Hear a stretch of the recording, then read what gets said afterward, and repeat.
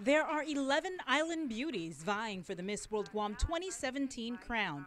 But at the heart of the pageant is its commitment to the community. Beauty World Guam Organization Public Relations Officer Lucy Nicholas. It's about caring.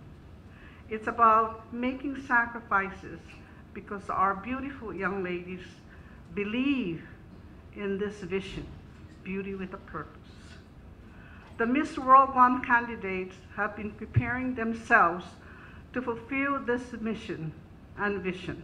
And here are your contestants. Janessa Leon Guerrero is from the village of Jotnya. She is raising money for the Guam Hogs Motorcycle Club. Her parents were members of the nonprofit group for 7 years. It taught me a lot about helping our community, and it made me become inspired by it. And I felt like it should become my passion as well to help others, because it's a great feeling to help others and giving back. Shailene Solis is from the village of Ordot. She is raising money for the Ali Children's Shelter. Is because knowing what these children can go through being neglected, it's so hurt. Knowing that these kids go through this, it hurts because they can't run anywhere. Mariah Saldana is representing the Make-A-Wish Foundation. She says she first heard of the organization at school when she met a boy who was diagnosed with cancer. We further talked about it, and he said that the Make-A-Wish grant him a wish, and it really helped him. And knowing I can make an impact like that in someone's lives and give them hope again, it really inspired me. Carmela Navarrete is from Jigo and is raising money for Youth Live. I've worked with them in the past year with their 2017 conference, and they're amazing people. Suicide is one of the biggest problems on Guam, and they help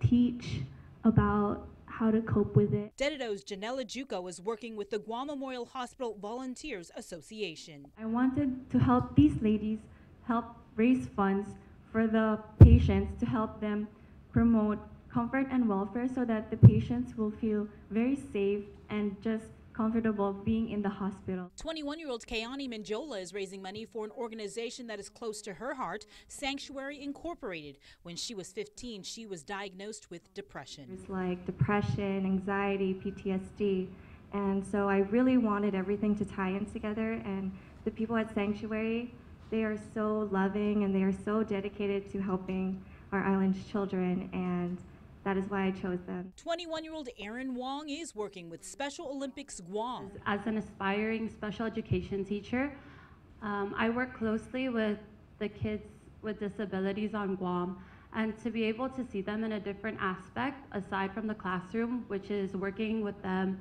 with Special Olympics Guam in sports-related activities, it's really good for me to really build on the relationship that I have with them in the classroom. Meet 23-year-old Anania Nauta. This recent UOG graduate has chosen the Hadza Foundation to raise money for. This nonprofit's mission is to protect, promote, and preserve the Chamorro culture. They mainly focus on healing, traditional Chamorro healing methods, and I believe that the Suruhanas, the healers in our culture, they're a big part of the Chamorro culture.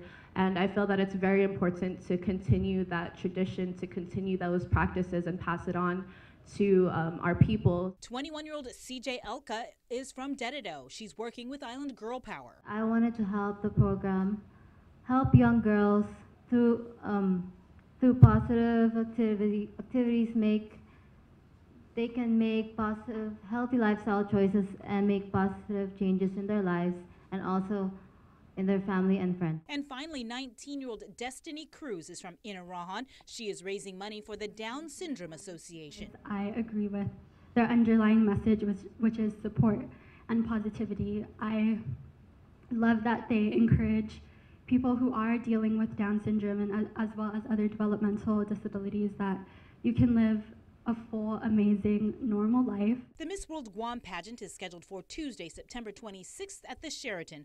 The winner will go on to represent Guam in the international competition scheduled for November in China.